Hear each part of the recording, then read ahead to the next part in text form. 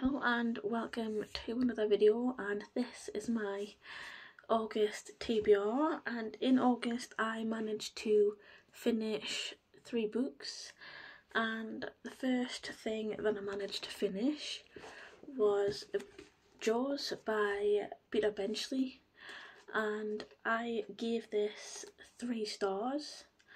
I did generally enjoy it, but I think it's one of those things where the film did a slightly better, although the book is decent enough, you get a lot more depth and more information from the characters and things. I think the movie just has that something, that edge that drives the whole thing, I guess. It doesn't happen very often, for me anyways, but overall it was fine. It just wasn't my favourite thing, and I was slightly disappointed by the ending of this. I was hoping it would be a bit more dramatic than what it was, but I didn't hate it. So a pretty even Stevens, 3 stars from me. And the next one that I read was Girl Crush by Florence Given. Again, I gave this one 3 stars. It was the middle of the road for me. I don't have a lot to say about this, to be honest. It read easily enough. It wasn't hard at all. It was about a young woman who goes viral on an app called Wonderland, and kind of that push and pull between reality and virtual reality, I guess.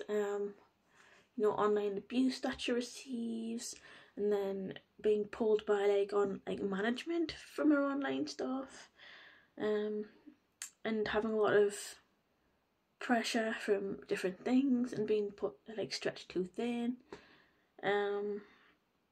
And to be fair, it was one of the ending of this one I think could have been a bit stronger as well, because yeah, it just wasn't quite, but the ending, it could have been a bit more fleshed out by the end.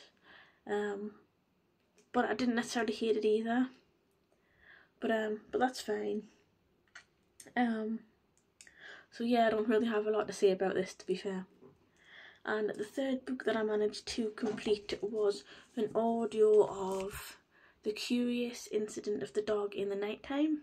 I borrowed the Audible off the audio book from the Libby app in my area, and I think I gave that 4 stars.